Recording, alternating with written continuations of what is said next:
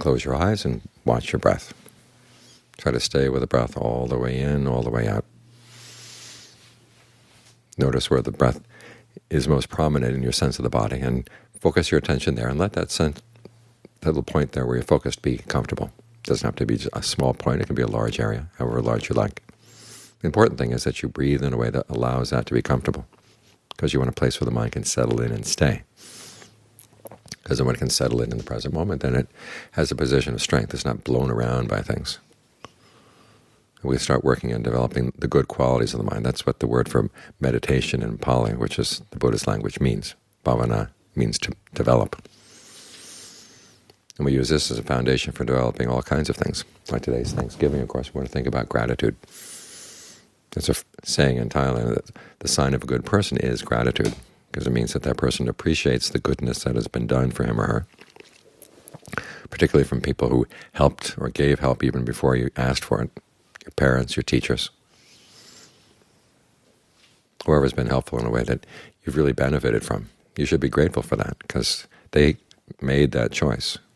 It wasn't that like they had to give you help. It wasn't that you were entitled to it. They decided they wanted to give it, and sometimes it was with a lot of difficulty.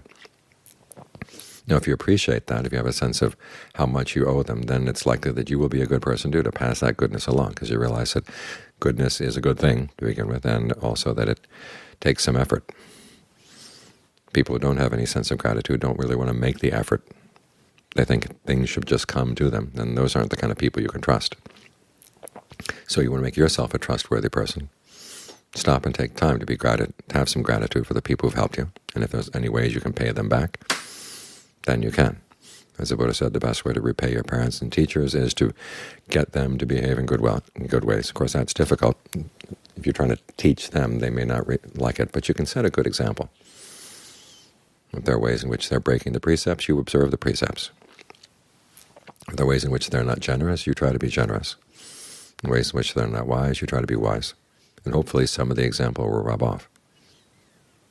And then if they're not around to repay, then you try to spread that goodness to other people. This is how goodness gets propagated in the world. You say, this is an expression of the goodness I receive from my parents and teachers. I want to see this not die in the world. You look around us and you see goodness that seems to be dying everywhere. People are getting more and more difficult to talk to and to agree on things. But you don't want to be one of them. You can set a good example for the world. You say, I've got this good example from my parents, and I want to keep it alive in the world. I got this good example from my teachers. I want to see it stay alive in the world. And so you find ways of being helpful and spreading some goodness around in the world. Now this takes strength of mind, because a lot of people will not respond in the way you'd like. But you can't let that affect your goodness. This is why we have to find a resource inside, and this is why we meditate, is to get this sense of inner strength that allows us to be good despite or whatever else is going around us. The conditions for goodness have to come from within if you really want to trust them. And this way goodness gets spread into the world. You become a trustworthy person. And that's a gift both to yourself and to the people around you.